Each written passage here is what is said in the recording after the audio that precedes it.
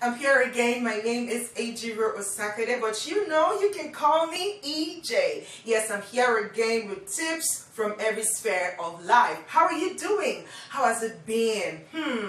If you're watching me from Nigeria, for example, how has the lockdown been extended for another 2 weeks? How are you coping? I don't know how you're coping, but I really hope that you're coping fine.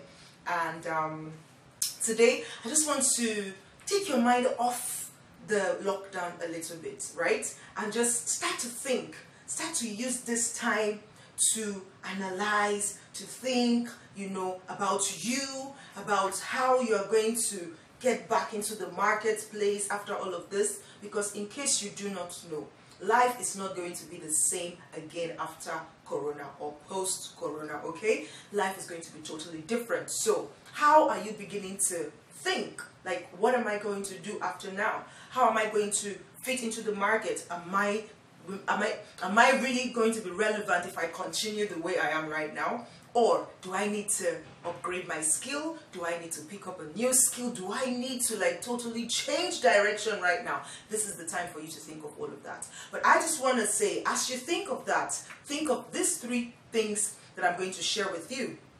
3 things that makes for top executive, or you could say 3 things that make people at the top stand out. And these are these 3 things. Number 1 is value. You see, value attracts. Where there is value, then the people follow, crowd follow.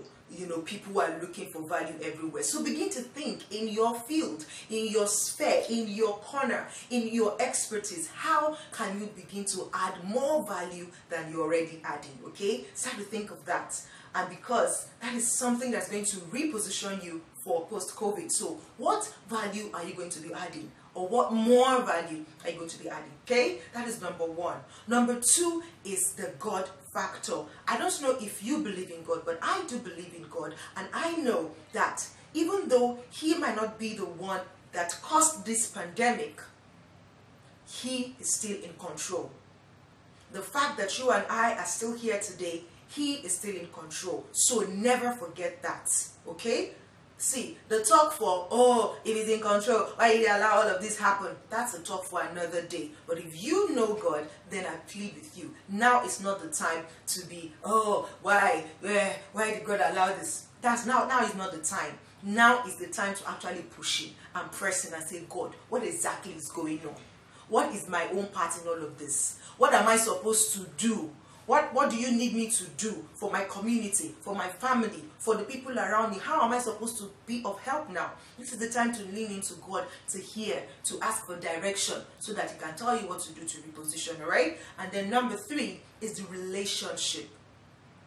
Now that you've been at home for 2 weeks, now going to the 3rd week, and it's going to extend to 4 weeks. How are you garnering? How are you working on the relationships in your life? How are you sieving it out? How are you removing the people, or sieving out the people that are not adding any value to you and taking on more people that are adding value to you? I put it to you that, this is a time for you to begin to reposition your mindset.